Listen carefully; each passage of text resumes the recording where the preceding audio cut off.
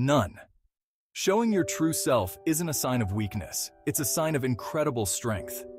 When you open up and share your fears, dreams, and mistakes, you create a space for others to do the same.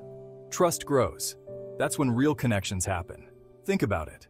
How much deeper could your relationships be if you stopped hiding behind a facade?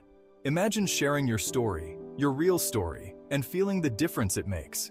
Vulnerability unlocks trust and builds authenticity. So next time, instead of putting on a mask, let your true self shine. Share your story. Start today. Transform your relationships with authenticity.